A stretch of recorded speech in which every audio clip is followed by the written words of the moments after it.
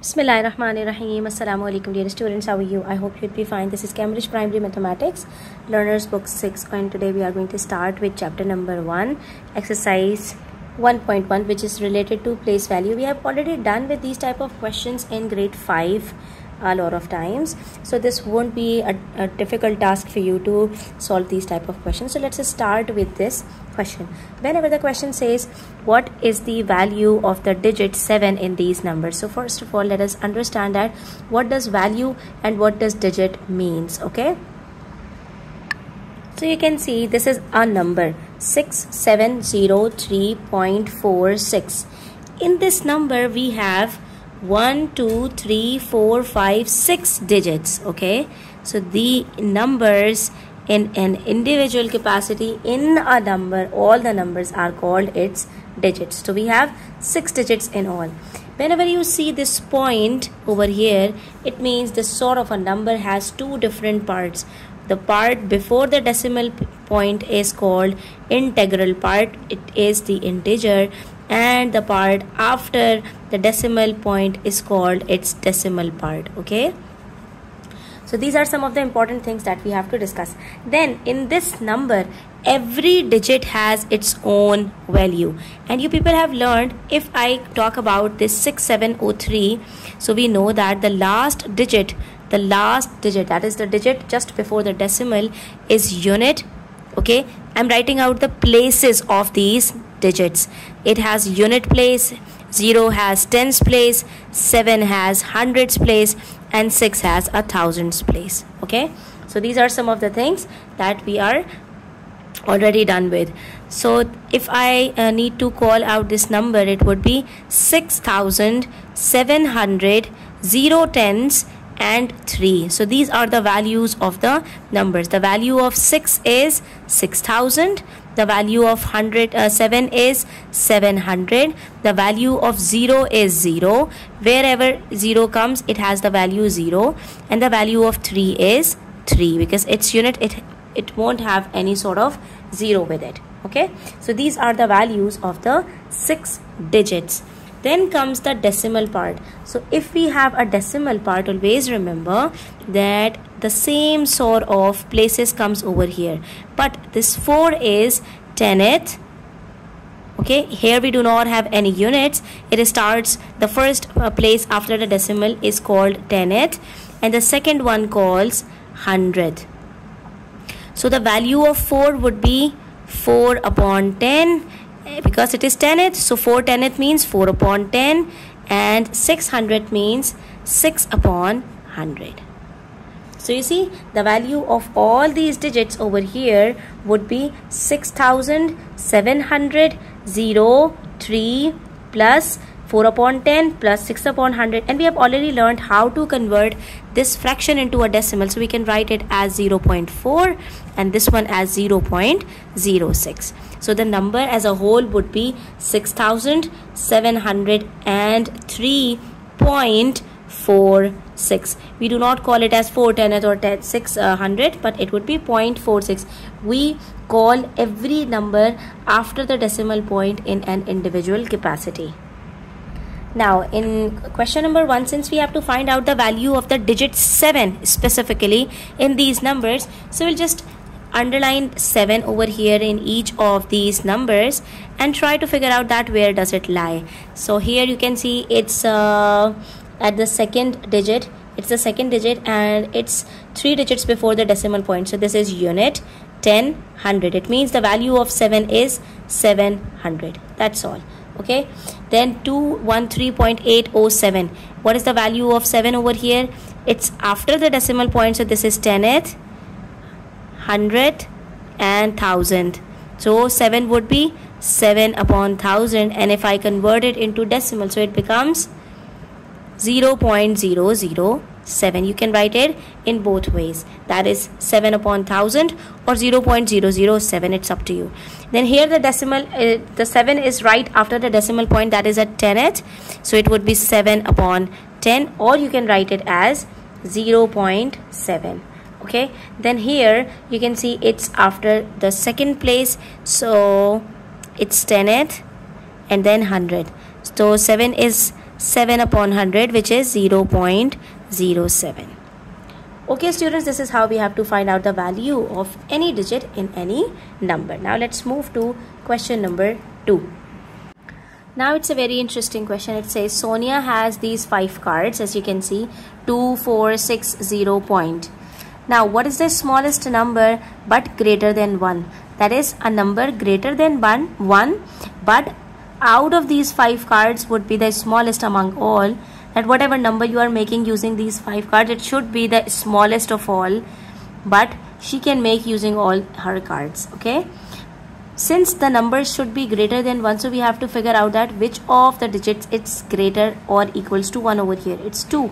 Okay, so whatever number we are going to make must start from 2. But since the number should be the smallest one, so what do we have to do? We have to take the decimal point over here, and then what are we left with? 4, 6 and 0. So we will take 0 first, then the 4 digit, and then 6. So this would be the number that is the smallest among all. Whatever number you are going to make would be greater than 2.046. Why? Because we have taken the digits in the ascending order sequence, and we have taken 2 as the first digit. And even if we are going to make it like this, 20.46, then this is 20, way more greater than 2. It's 2.046 and it's 20.46. So the difference between these two numbers is 2.046. Here I should add 0. So this is 20.460 and this is 2.046. So this number is the smallest among all. And if I place any other digit other than 2 in the first place, so the number would be like 0.246. So this number is less than 1 if I write 0.246. Okay, this number would be the smallest if they wouldn't have given us the condition that the number should be greater than 1, because 0.246 is less than 1. So the integral part should be more than 0 to be greater than 1. We cannot write 0 in the units place to make it greater than 1. So therefore we have taken 0 after 2, not before. Okay, so this is how you have to arrange your digits to make the number according to the given conditions in the question. Now the next question says find the odd one out, that is which does not fits in here. So 1.234, 1,234 thousandths. 1,234 thousandths is 1,234 upon 1000. So whenever we divide any number by 1000, what happens? The decimal moves to the backward direction. So in 1,234 the decimal is over here, and since we have 3 zeros, so the decimal will move 3 places backwards and it comes over here. So again this number would be 1.234. So these two are the same. Then 12.34. 12.34 is different. The value of this digit is more than 1 and the value of this digit is even more than 12. So they are not the same. Here the decimal is between 2 and 3. Here it is in between 1 and 2. So this is smaller than this one. So this seems to be the odd one out. Let's see the other two. 123.4 hundredth is basically 123.4 upon 100. So when I'm going to divide it with 100, hundreds means there is a 100 in the denominator. I will cut the 2 zeros, decimal will move 2 places backwards and it comes over here where the decimal of the first 2 numbers are, that is 1.234. Similarly 123 hundredths means 123 upon 100 plus 4000 plus 4 upon 1000. Let's solve it out and figure out that is it equals to the first 2 digits or numbers or not. 123 upon 100 is, decimal is here, so it will move 2 places backward. It would be 1.23. okay, and 4 upon 1000 means 1 2 3 cuts here, 1 2 3. Here comes the decimal, and since we do not have any more digits, so it would be 0.004. And when I'm going to add these two numbers, I'm going to get the same answer, that is 1.23, because whenever we add two numbers having decimals, so it's very important to keep the decimal below decimal. So it would be 1.23 plus 0.004. This is how we are going to add two numbers having decimals. So it would be 044, 3 plus 0, 3, 2 plus 0, 2, point, 1 plus 1. So again, this is equals to 1.234. So it means this one is the odd one out. Open up page number 14. Let's do question number 4. It says, add these numbers together and write the total number in words and digits. So let's do it on a piece of paper to make it more clear. Here we are provided with different sort of numbers. We just have to jumble up, just have to add them up and figure out that what number is it. Okay, so I'm going to tell you 2 to 3 methods. Whatever method you find easy, you can go for it.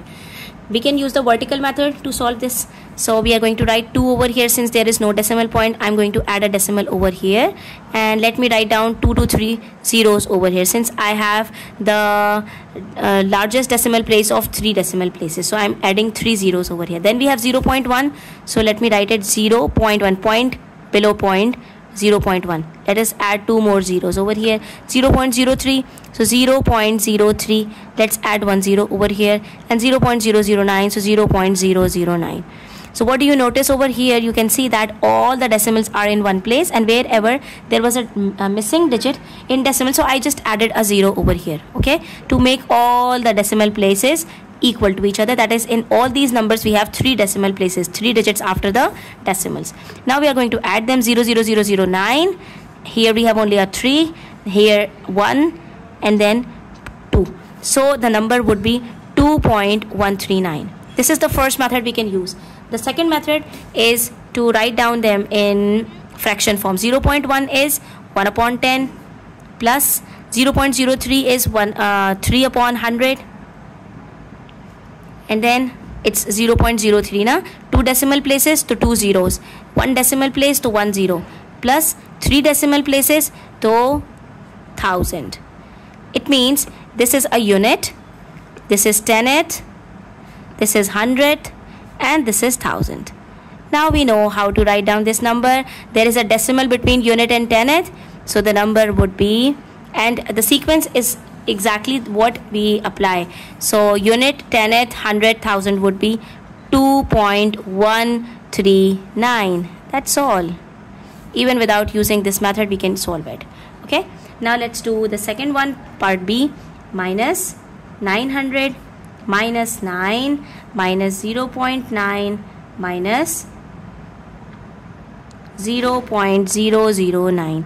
All of these numbers are negative. It means we can add them up. So the value of 900 is 100.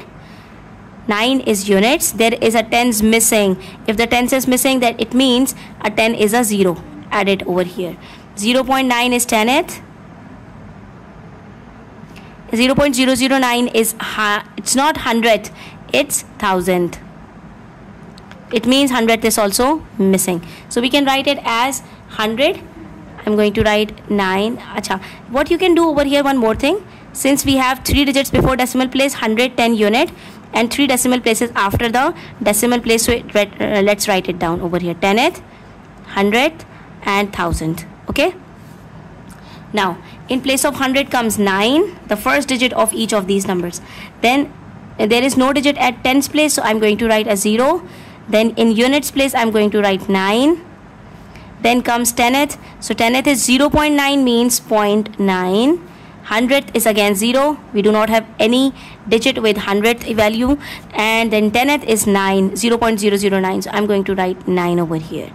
And if you find this method difficult, you can go for the second method that we have already done, 900. Since we have to add all these numbers, remember that this number would be negative in nature because there are all the negative numbers getting added to each other. Now 900, let's add a point over here to add the remaining digits with it. So 900.00, let's add 2 decimal places, or you can add 3 decimal places because the largest number has 3 decimal places. Sorry, the smallest one. Then we have 9. So let me write 9 below 0, 9.000. Then we have 0.9. So I'm going to write it 0.9. then 0.009, 0.009. You will find that all the decimals are in a single line over here. So we can add them up. It would be 909.909. The same answer we are getting, that is minus 909.909. That is 909.909. Okay, so this is how we can solve it. Or you can use the third method, that is, this is 900 plus 9. I'm writing it in plus so that it would be easy for you. Just have to add a minus sign over here. Then 0.9 is 9 upon 10. Then 0.009 is 9 upon 1000. So what digits do we have? 909. So we cannot write it as 99. Instead we have to write it as 909. Then 9 10th and 9000. There is a 9 hundredth missing. So we are going to add a 0 in place of 100 and it becomes 909. Okay. Let's do the next part. 20 plus 5 plus 0.4 plus 0.03 plus 0.001. This is tens. This is units. This is tenth. This is hundredth, and this is thousand. So all the numbers are in a sequence. So let's just arrange them in order. 25 comes a point over here between unit and tenth. 0.431. That's all. Because tens, units, tenth, hundred, and thousand are all in the sequence over here. So we are just going to arrange the numbers as it is. Then the last part is again a negative number, minus 3, minus 0.4, minus 0.08, minus 0.001. This is unit. This is tenth. Decimal comes over here. Then this is hundredth, and then this is thousand. Okay. So this would be again in the sequence. There is no digit missing out there. So it would be minus 3.481. That's all. If let's say 100th was missing, then I'm going to add a 0 in place of 100. If 10th was missing, I'm going to add a 0 in place of 10. Whatever digit would be missing in between these four, I'm going to add a 0 in place of it. Right? So we have completed till question number 4. Inshallah, in the next video we are going to start with the next questions. Until then, take care. Allah Hafiz.